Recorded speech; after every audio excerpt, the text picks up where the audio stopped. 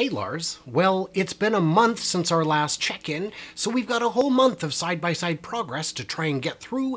Let's move quick. In Shanghai, the Northwest Extension has gone from a shell to pretty much done. Just north of that is a utility building extension, which a month ago was just sticks, frames if you will. It is getting closed off and is looking good. That building in the north central area, it is now complete. Big news in Shanghai is the cooling towers in the southwest corner are back up to full speed, indicating high production. In Berlin, the stamping extension to the north is kind of moving along, though very slowly. In the south, the parking rework has been coming along. The parking lot looks great, and they've started adding more murals to the southern face of the building. The drainage area has gotten landscaping, the retention basin if you will, and the 4680 building is getting so pretty. Just about closing off, I'd say. Still thinking we may see production by the end of the year.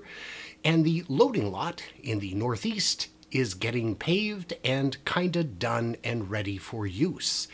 In Texas, the west entrance is done, and in the southeast, they've started adding new loading docks. Kinda didn't have enough. In the southwest corner, there's new superchargers for newly made Model Ys, and on that southwest corner, up the side a little bit, more loading docks have been cut in, because again, they just need them. The main parking lot is gotten done.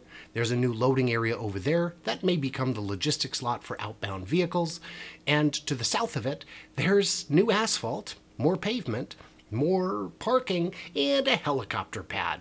Why not? That big pile of dirt we were watching in the south is now a small pile of dirt as they're regrading around the site.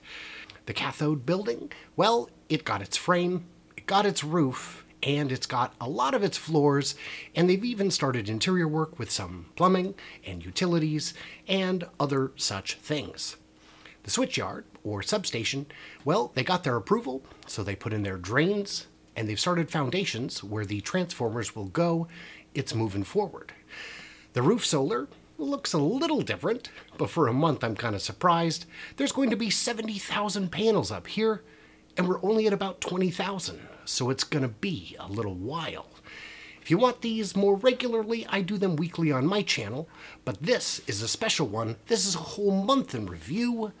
Thank you, Slappers, for being here. Back to you, Lars.